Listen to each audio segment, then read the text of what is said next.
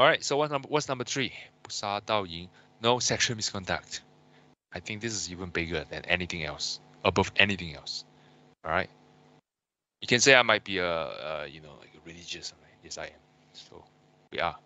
And the whole point of having this restriction in every single major religion, in Christianity, no wedlock, you need to wait for marriage before you actually commit sexual intercourse and all that. Or even in Muslim communities, they still have that, right?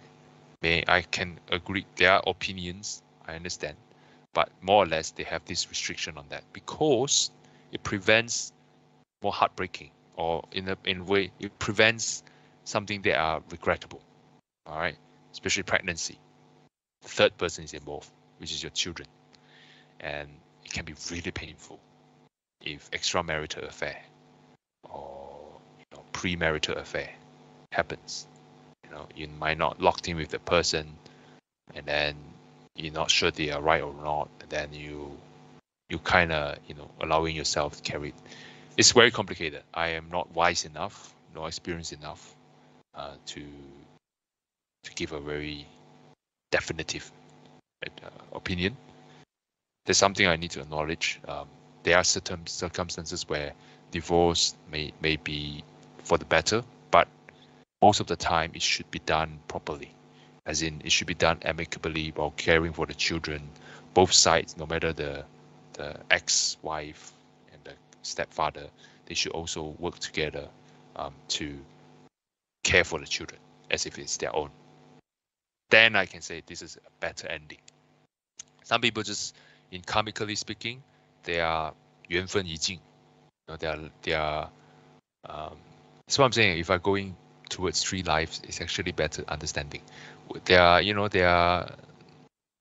to say, their 姻缘, their marital affinity has ended. Some people just like we can move on, and they have no strong commitments, or even if they have children, they have a very nice amicable relationship, even though they sort of break up and divorce. That's fine, right? Do it maturely and really nicely, and that's fine in that situation, I would say, in our modern context. But bottom line, those are not extramarital affair. These wars are not, if they do it right, they don't commit adultery outside their marriage, they just can't move on. Like, they just like, yeah, man, I think we should call it quit. Then fine.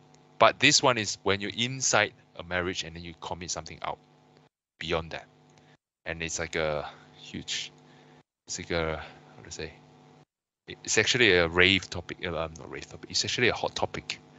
TikToks and all that, more social media. It becomes a butt of a joke in a sense. Like, hey, they always like preying on their boyfriend, girlfriend. Because I watch a lot of this lately. Preying on their boyfriend, girlfriend, and hey, I'm cheating.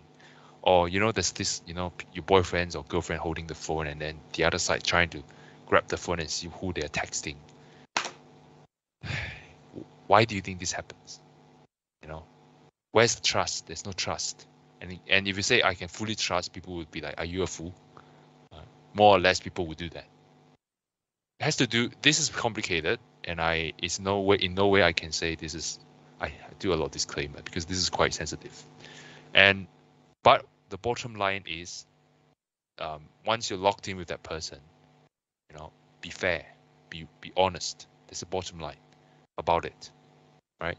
Marriage is something like you sign up a contract, 18 months, gym contract. This is applicable to myself. 18 months gym contract. What does it do? Like, does it mean that every single week you'll be like very active and you'll be like doing the workout and all that to fulfill, to how to say, get your worth out of it? No. But a contract is a contract. You get signed in 18 months and you need to do your best to make the best out of it. So for your marriage, same thing. You sign a life contract, basically, with each other. All right? That's why they make it paper, official, ceremony, both sides witnessing, getting bigger and bigger. Your aunt parents, their parents, they are looking at. What's the whole point of this? People might say marriage, is the graveyard of romance. To be honest, if you understand deeper level on the nature of romance, if you just build your whole marriage or relationship on romance, good luck. it will not last. All right. It has to be based on something more deeper connection, and it's like a teamwork. You know, if you want this partnership to last longer, you got to work on it. It's not something you just sit there and say, "Oh yeah, I have a good relationship." Yes, it happens, and that's not because they don't do any work. They already done the work before they were born. All right, they have a deep connection. This is why it's important to have understanding of life beyond this life. All right, makes things make sense. It just makes sense. Whether it's scientifically proven or not, technology is not up there yet.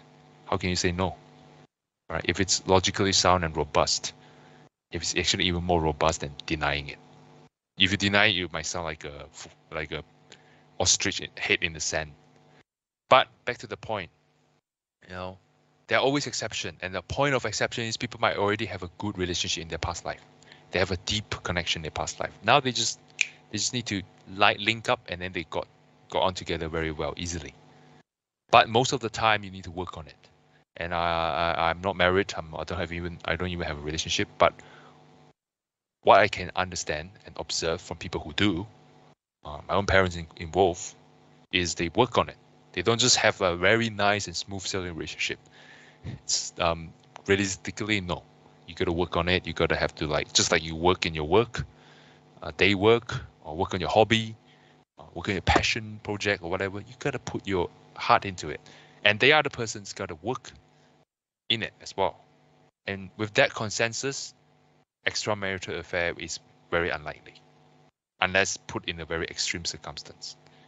Even then, if this partnership really works very well, both sides really understand the boundaries, really want to make this relationship works, and able to understand their boundaries, means that no matter how many flare temper was thrown out, they will not say that word. 我们离了吧, or divorce or break up with you. They will kind of compromise when it reaches that point. They were like, okay, I'll compromise this. The other person understands it, kicks in, and they also compromise this.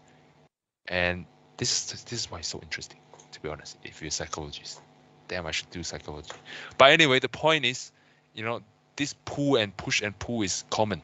It's how every relationship works, even in a normal one, a normal friend. Obviously not as intense, but yeah. So why am I dragging all this from the word no extramarital affair or no sexual misconduct? Because the whole point of having sexual misconduct is to find thrill on the other side. And the whole point to avoid the thrill by stepping out of your bound, which means you sleep with other person outside your marriage, is to find the thrill inside your boundary. Reinvent your relationship. Trying to find something interesting to do together. All right? And it can't work if both sides doesn't want to work. And the whole point of both sides doesn't want to work. Most of the time is they are stuck in that perception of their other half. Like this person is gonna act like that forever. All right. So I'm just gonna put on autopilot when I'm dealing with this other half of me, or my partner, or my wife, my husband. All right. No matter what your orientation is, relationship is like that. Doesn't matter. I'm putting it in a very modern way. Autopilot, you like this guy is gonna act like that. All right, so I'm just gonna, you know, put up that wall, react the same thing, repeat and repeat. Just like the first sentence I give today: washing machine recycling the mud inside, and then you will never get clean unless you pour in the clean water, open up the valve, and let the dirty water going out. It takes many cycles to get out of it. Same goes for relationship. You need to, you know, if you're in a long-term relationship, as in a proper marriage, long marriage, one side's got to be quiet when the other side jumping around. And when the other side jumping around, they got to learn to read the room and understand and recommunicate. You know, they can't just do it all the time. Unless the other side is really patient and really deep cultivation, they can just take it. They just jump around. And the other side, more or less, you know, the other person will probably understand that they are wrong. When they overreact, they'll be like, yeah, I overreacted. And this partner of mine always being tolerant, or my husband or wife always being tolerant. Feel bad. So they're trying to make up for it. All right, I'm getting too deep into that. What I'm trying to say is, if you don't want your other half to seek thrill outside, you better seek thrill inside your relationship. Doesn't matter what, within the boundaries. There are boundaries. I'm not saying that you shouldn't have everyone should have a boundary. This is how operationally we work. All right. What we talk about, all that high level stuff without boundaries, there's no right or wrong, male or female or anything. Those things happens. Those are the originate. Those are what it looks like in the foundation. But when you actually put it, crystallize into this, there are boundaries, and operating it, you need to follow a certain rule, like rules of physics and all that. Those things are not conflicting. I can't explain it better because I'm not there yet, but I hope this can offer some useful advice for whoever's watching, or even myself, how to deal with people, no matter it's a romantic relationship or just a normal working relationship or friendship or family. Same thing. All right. But sexual misconduct directly towards husband and wife, boyfriend and girlfriend. All right. And why am I going to go deep? Because this is a big topic. Eventually in future, if I keep going to do this, I'm going to have a specific topic on this one to drill out every single modern issues while also reflecting on my own past wrongdoings as well. All right. Those things I would need to admit if I want to come clean and purified and actually being honest and open up, let people also feel safe and come in and talk about this. Only when we have open communication and while being respectful of people's feelings and opinions, then we can have a real progress, making a real progress with ourselves. Change. All right. We need each other, to be honest. No matter what happens, we need the community, we need the people to grow. You have to do your work yourself, but when you do a certain level of work, you gotta have to come to the community and share it, and other people might give you a different insight. And then this is how you grow. That's why Master Ching Kung still have a Dao Chang. All right, no matter his condition, you still have to sit there and talk about Jiang Jing. He still have to do something to communicate with people, even though he likes to be silence and peace and quiet. He's still, inviting a lot of guests over and talk with him and ask him questions. And he's doing it non-stop until he physically can't in the last few years. Right? He physically cannot. All right. That's only happening recently. So back to the point. Number 3 is sexual misconduct. All right. Either outside of marriage or before marriage. Before marriage is another topic, which I think is more important to say because this is about right and wrong. People say, why can't we live together? No one's stopping you. This is a free will. All right. However, I still have to give the one piece about that because it's a duty as we hang in the name of Amitabha in there and Buddha in there, and we need to be clear about this. All right. You may call me traditionalist, and we call it, very traditional, old-fashioned. It's fine. It's right, old-fashioned. Sometimes old-fashioned is not always wrong. Okay. Sometimes older things are good. There are reasons why people don't do that sexual intercourse before marriage, because, all right, you don't know that person, they don't know this person, and then you just commit to it. My result is it feels cheap. You cheapen the whole thing. No one denies sexual intercourse is pleasurable. All right.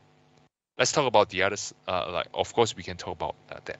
But if you do it just to do it, just to have a thrill, it cheapens the whole thing. Everything is better when it has proper meaning in it. It becomes emotional, not just physical act.